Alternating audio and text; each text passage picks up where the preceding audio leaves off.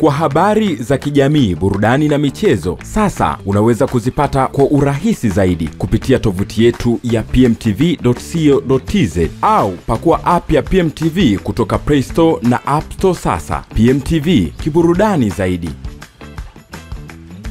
Big conference now because Azam club go step by step to be well and to be best, inshallah. So I trust in the players. They work very hard, very concentrated, and they love what we do. Because me, I am coach, I am head coach. But if you haven't good players, good mentality, good attitude, who work with heart, you don't do anything. So we are together to grow and to be inshallah big team, big team. This big team, but we need to be best than that. Okay, Coach Rashid, you are going to play against the team which has lost its last match. Now you are going to play at home ground. Will it be easy for you to get all the 3 points? Every game it's not easy, because when the teams, and I understand the first game against Pimba, against Azam FC club, every team want to show, want to play, they play hard. So we respect everything, but we are on the good way now.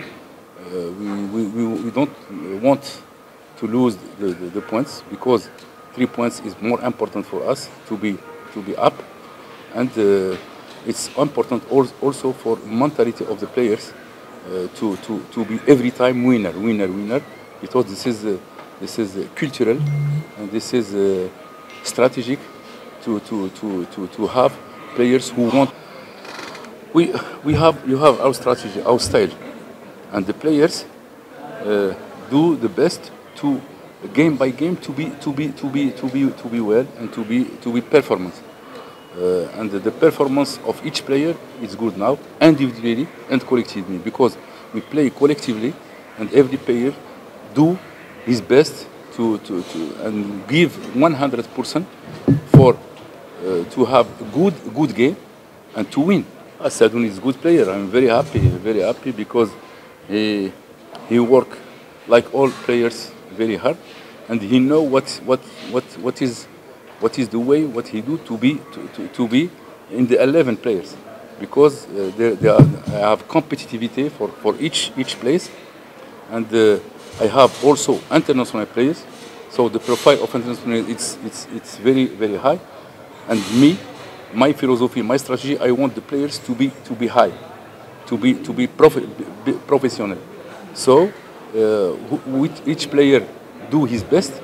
He is in the 11, but I make competitivity for all the players in the bench to have chance to be in the 11 players. And Sadun has working very hard, and now he is not allowed because he has the three, but he is with national team, and we are very happy for him.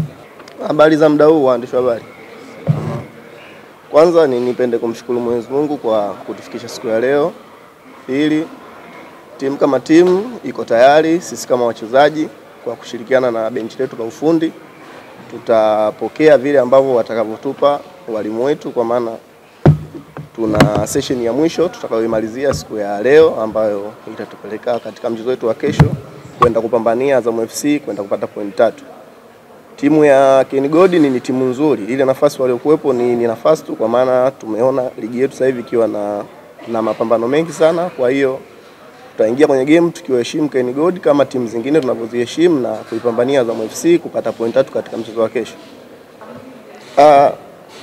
Sisi kama wachezaji wa Azam FC tunaamini sana katika nguvu za walimu wetu na zile quality tulizokuwa nazo kwenye kuziongeza zaidi endapo tutakutana na michezo migumu kama hiyo, kwani tumeshacheza na timu ngumu sana ambazo zipo katika situation kama ya Ken Gold. Kwa hiyo sisi kama wachezaji kwa kushirikiana na benchi letu la ufundi tumejiandaa katika engo zote ambazo zitakazoweza kutokea katika mchezo wa kesho. Tukipata mchezo mgumu, mimi naamini tuna mbinu nzuri sana ya kuwakabili Ken Gold na kupata point 3 katika mchezo wa kesho.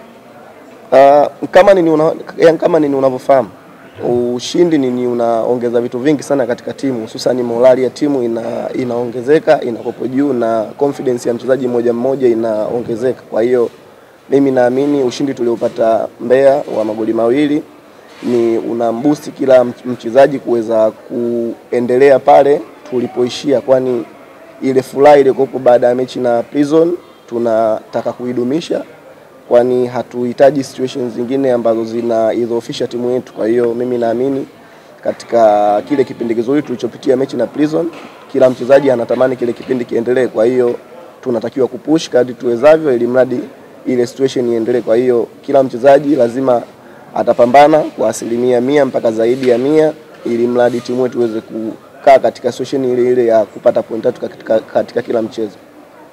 Shukrani sana Lusajo Mwaikenda. Shukrani sana. Shukrani sana.